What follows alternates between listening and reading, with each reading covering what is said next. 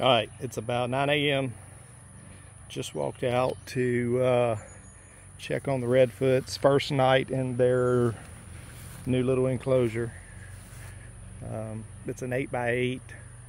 These are, juvenile, yearling, 2-year-olds. And we threw this together yesterday just to give them, they like being out in the grass, of course. I was keeping them under the under my lean-to over there on the slab, and we were just putting some substrate down for them, which was fine. And they got plenty of sun, and but when I would put them in the little sunning cage out in the yard in the grass, you could just tell how much they really liked it. They could eat grass and some clover and such. So I decided to go ahead, and already had pretty much all the materials to move it out here. So we decided last night to go ahead and move in the yard. Dug about a 4 to 6 inch trench for the boards to go down into, and then it's two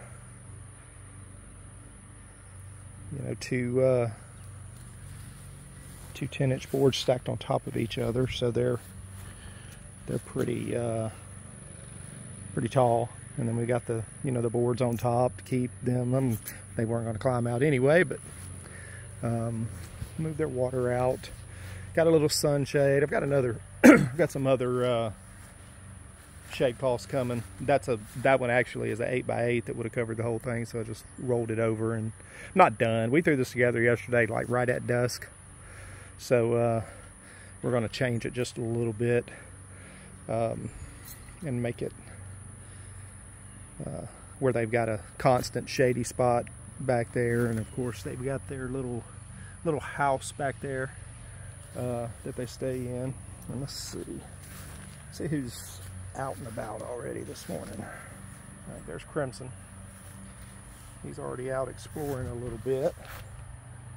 Hey, Crimson. And then there's their little house. I don't know where Rain and Tide are at. They might be back in the back, but we're not gonna bother. Let them come out on their own. Planted a few some sedge plants, sedge grass in here to give them some shade. And there he is. So as those grow and kind of fill out, and we'll add some other stuff, I just run up to the little nursery that's right down the road and picked those up yesterday. She usually gives me a decent deal on stuff. Of course, they got their little water feature over there that they can move in and out of. House here. My yard man's about a week late getting here. The guy comes every 2 weeks, and he missed last weekend, so he's coming today. That's why the grass looks like this. So yeah, just wanted to come out and check on them this morning. And I may end up doing maybe one more board on top. Add 4 more Lego bricks and do it like a 4 or 6 inch board on top and raise it up just a little bit higher. That way it's, I can kind of see. I'm also going to mount a little solar light in here. That way if I have to come out here at night, it'll kick on. May mount it on the swing right there, and it'll kind of shed a little light. So we'll see. But yeah.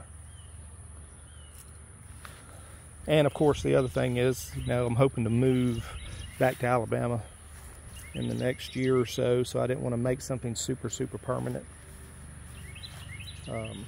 This, and the lumber's cheap, and if it rots in a year, so what? We just replace it. It's like $8 a board, so $8 divided by a year, it's not very bad. So probably total materials here is about 60 to 80 bucks to give them a nice little enclosure. You know, it only gets cold here about 2 months out of the year, and then it's still not, you know, like up north. We're in southeast Texas, right along the Gulf Coast. So January, February gets a little chilly, and they'll come in, go in the shop probably. I'll probably set them up with a temp in the shop with lights, or, you know, I may run something out here heated, who knows. But anyway, for about an hour's work and 80 bucks, turned out okay. And, you know, they're not like full grown. So there's 2 others that are a little bit bigger than him, but so they've got a lot of area versus, you know, an indoor enclosure. So yeah, super happy with it.